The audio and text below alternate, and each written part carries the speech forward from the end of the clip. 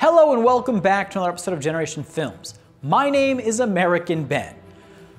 Okay, Addison Chow, you beautiful psychopath, I'll do the damn video. Christmas is coming up and obviously Addison is trying to make sure he doesn't end up on the wrong side of Santa's bolter. No, I suppose I haven't seen such fealty to His Holiness the Emperor in quite a while on this channel, but mostly because we haven't done a 40K video in months. We at Generation Films have learned to take a hint when the Keyboard Inquisition comes a-calling from the depths of Cadia, insisting we give tribute to the Emperor. These requests are ones you don't want to let fester, let they should result in an actual Inquisitor knocking on your door. So yes, we're going to discuss whether or not the actions of the Imperium of Man and those who guide its progress are justified. Now you might say, whoa, American Ben, what do you mean whether or not? Perhaps you would like an Inquisitor to help you clear up any confusion you might have? Well, actually, I'd prefer not to go that route, but listen, I am mostly going to make an argument here in favor of the Imperium, but this cannot be one of our usual Humanity First videos in which we completely vindicate the side of mankind and eviscerate all things Xeno, as emotionally fulfilling as that might be. The truth is that 40K lore is comprehensive enough that it's hard to make general assertions one way or another about an entity as vast as the Imperium of Man. So let's investigate the Imperium's constituent parts and examine just how right or wrong its leaders are. Obviously, this is something we could devote a whole month to if we wanted, but nay, we're opting for the heresy route, and instead I'm going to give the best overview of my personal thinking that I can, and you can continue the debate in the comments below. The Emperor have mercy on all of our souls for the hell war that is about to unfold. But first, His Holiness sends a message. Do you see this phone right here? This is a phone of champions. I mean, it's from 2016, literally ages ago. It takes worse pictures than a toaster, and whenever I make calls, it gives me an electric shock. But it's a goddamn phone of champions. Why? Because in it lies Raid Shadow Legends. When you install this game, 500 unique, tiny, mystical warriors climb inside of your phone to bring you epic action whenever you should so choose to venture into the land of Teleria. So give your phone new life by clicking my links down below to download Raid on mobile or PC and build your team of champions, or else I'm gonna die. Okay, I can't back that up, but just download Raid. Oh, and each of the champions offers a completely different gaming experience. You can take control of some of the most badass and terrifying creatures in existence, whether honorable dwarves, vicious bears, or yes, redheads. It's the holidays, my friends, and the developers at Raid are in the Christmas spirit, which means 14 brand new Whoa, is that a jacked anthropomorphic warrior reindeer? How are you not playing this game yet? Seriously though, Raid has just released their biggest update ever, which includes the Doom Tower. 120 floors and 12 nightmarish bosses lie ahead for you to traverse. Kind of symbolic for the 12 months of 2020, huh? But don't worry, this is a video game, not real life, so the Raid team is going to help you out by giving away a special champion just for this occasion, Bulwark, the bringer of death and part-time accountant. So listen. Stop what you're doing, even if you're in the middle of heart surgery, and hit that link in the description to get the game. And for a limited time, you can also get a free Void Champion, an XP booster, 50 gems, some energy refills, and an Ancient Shard. Act now, because those goodies will only be available in your inbox for the next 30 days. I'll see you in the game. Now back to the main content of the video. First, what is the Imperium of Man? Well, it's an interstellar human empire that exists tens of thousands of years into the future when mankind has settled in parts all over the Milky Way galaxy, which itself is beset with forces that threaten the existence of humanity. There's the Xenos, alien races aplenty such as the barbaric orcs and the malevolent Dark Eldar. Then even worse, there's the Chaos Gods and their demon servants who dwell in the Warp, an alternate dimension composed of psychic energy. And from this realm at times, these energies break into real space to terrorize mankind and even Xenos. But I don't need to turn this video into a whole explainer on the Imperium of Man. The simple point that I want to emphasize is that the future is hellish, and the types of government and policy that work in today's world won't necessarily be as effective in tomorrow's galaxy. Now, before we get into a general examination of the Imperium's different elements, we need to actually define what we mean by the question, is the Imperium of Man right? What does right actually mean?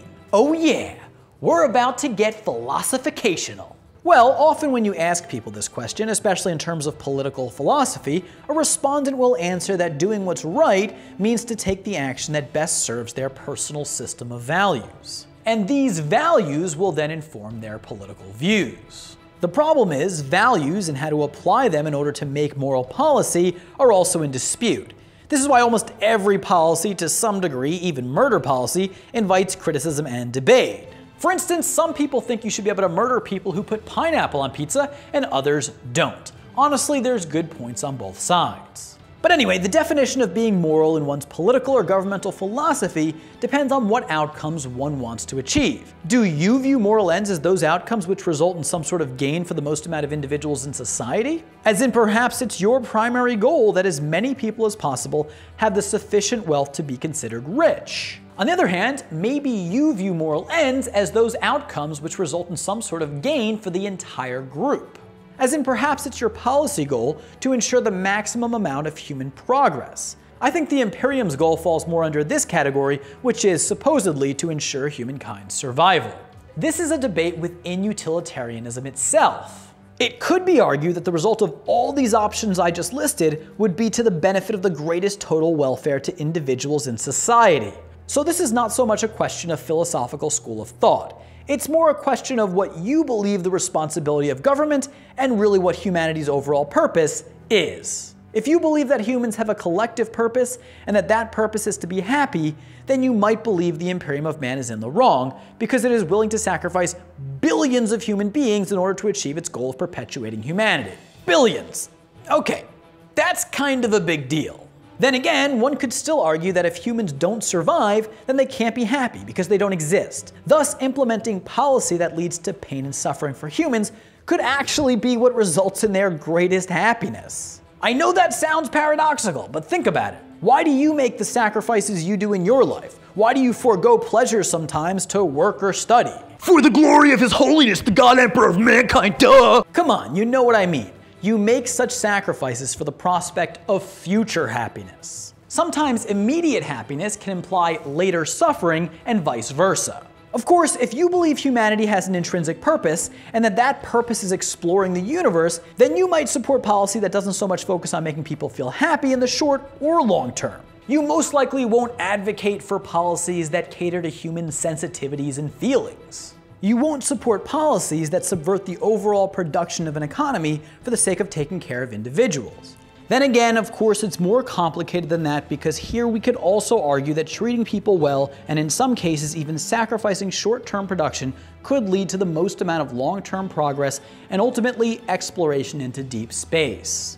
As I alluded to earlier, the questions that we are asking in this video are not easy to answer. As you can see, there's many different purposes that people can posit for mankind, and it's very hard to pinpoint which policy goes with which purpose because it's not actually completely clear which policies will lead to which ends. And that, my friends, is the cause of so much madness in present-day society that I cannot even begin to tell you. Everyone thinks they have it all figured out, and yet no one does. I mean, many religious people see human purpose as salvation, or to be saved in some sort of otherworldly realm transcendent to physical life, and they ground their political philosophies in these beliefs.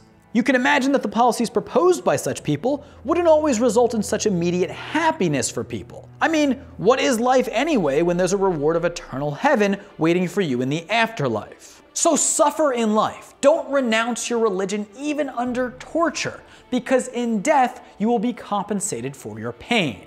But anyway, there's no real point in going too in-depth discussing political philosophy or the nature of human purpose. As long as you understand how convoluted and paradoxical all of these things can be, and how your personal political philosophy and vision of human purpose will inform your stance as to whether or not the Imperium of Man is in the right. And I mean, the very answer to all of this is probably something along the lines of we need all of these philosophies to conflict with each other and balance out in order to have the strongest possible society.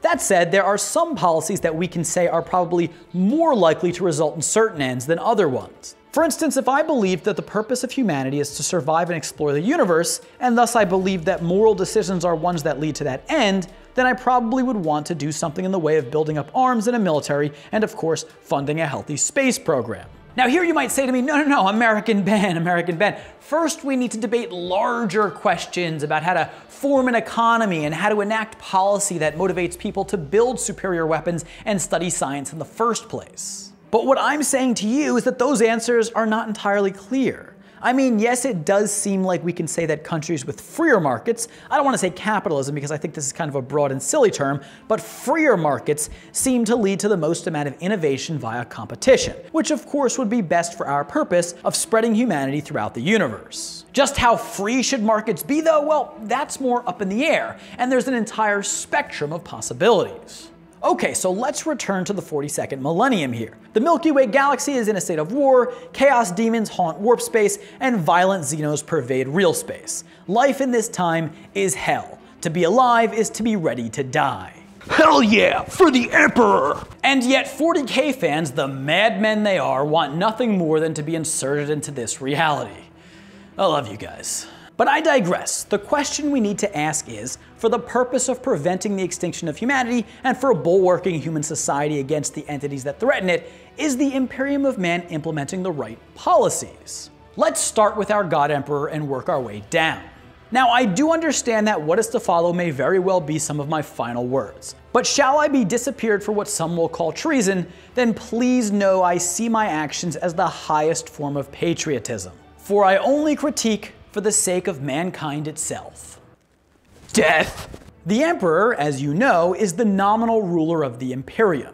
He's a psychic human whose badly damaged body only remains alive thanks to the cybernetic life support mechanisms of his golden throne. Still, the Emperor is left unable to actively rule, and so he leaves the day-to-day responsibilities of managing the Imperium to the Senatorum Imperialis, a council made up of the High Lords of Terra. It is these officials who make big-picture policy decisions for the trillions of humans across the galaxy.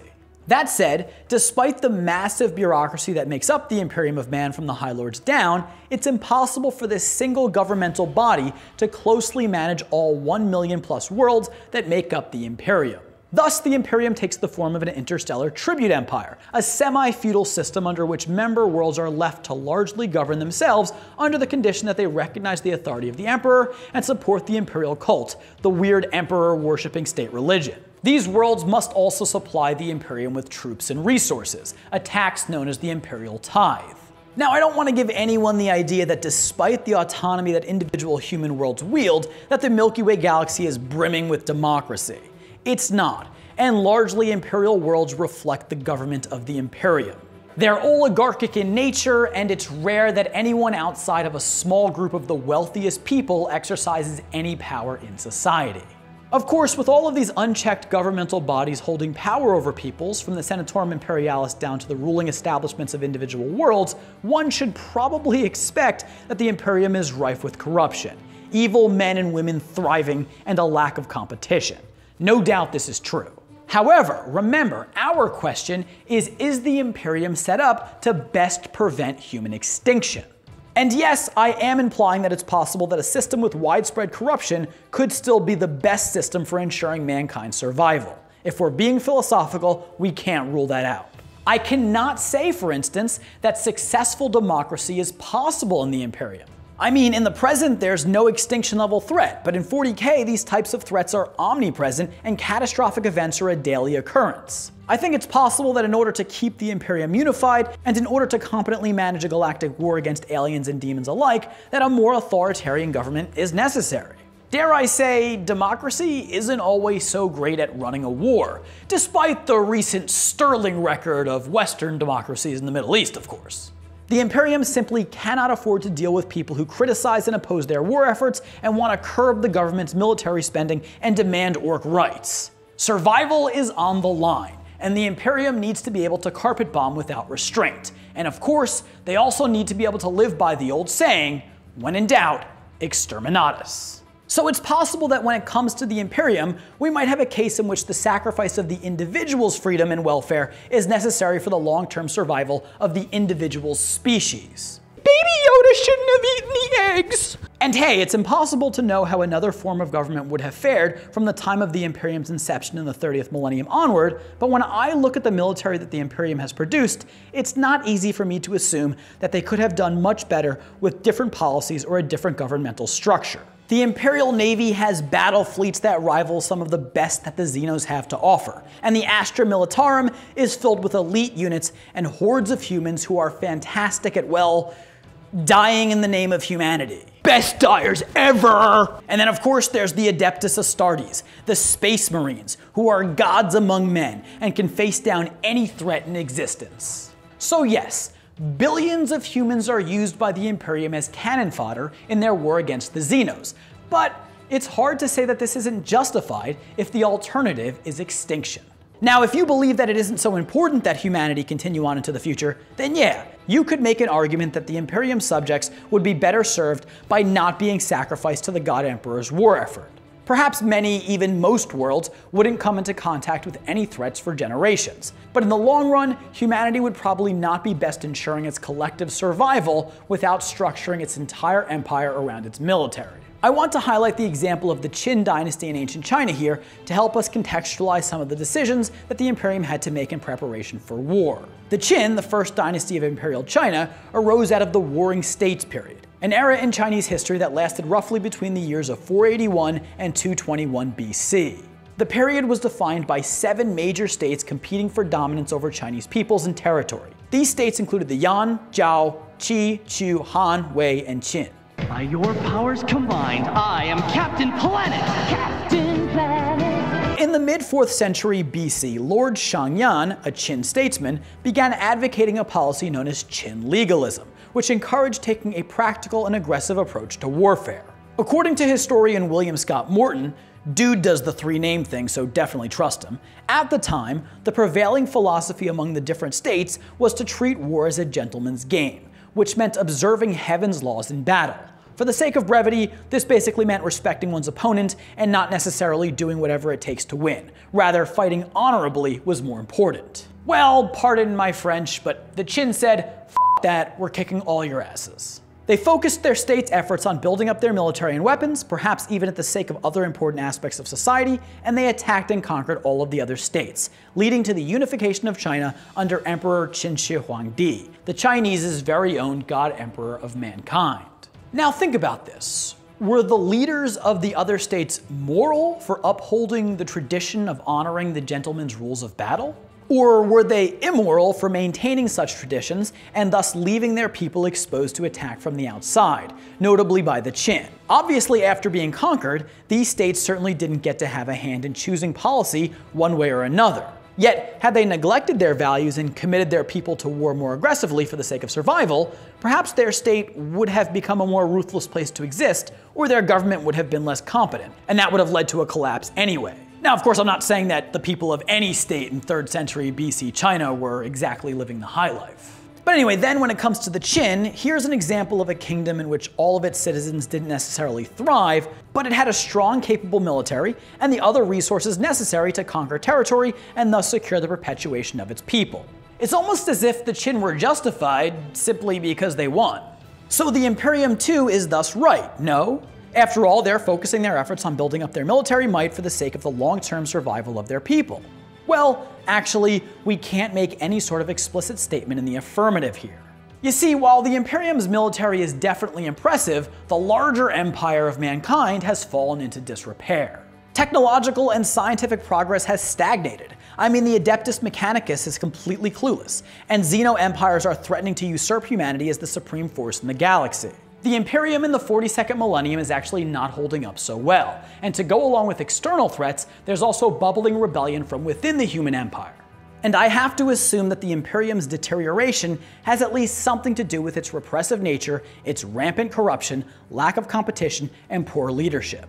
So no, we can't say that the Imperium is unequivocally right. But I also can't so readily criticize the Imperium either, because who knows? Just because their empire is collapsing doesn't necessarily mean that an alternative system of government or different policies would have resulted in a better outcome for humanity. After all, under the Imperium, humanity has already persisted for thousands of years living among existential threats. That said, maybe the Imperium would be better served with a more republican system of government with a federalist design where power is distributed both vertically and horizontally across the empire. Maybe under such a form of government, all of the different human worlds could indeed achieve effective collective action despite there being no authoritarian body to compel them to do so. It's hard to say, but what we can say is that humanity under the Imperium as is still around, and I think that counts for something. The Qin dynasty, on the other hand, well, it lasted for only about 15 years before collapsing shortly after the death of Qin Shi Huangdi. Perhaps then the Imperium should take a lesson not to invest all of their hopes in a single individual. And there it is, my friends, heresy worthy of capital punishment. So it's time for me to quickly end this video and say, bring on your bolters, you bastards. Anyways, do give this video a thumbs up if you enjoyed it. I don't even think I have to tell you to comment. I cannot wait to see what y'all have to say about this video. Thanks again to Raid for sponsoring this video. Subscribe to this channel and hit that notification bell. For now, my name is American Ben, and I'll catch you next time. Generation Films, peace.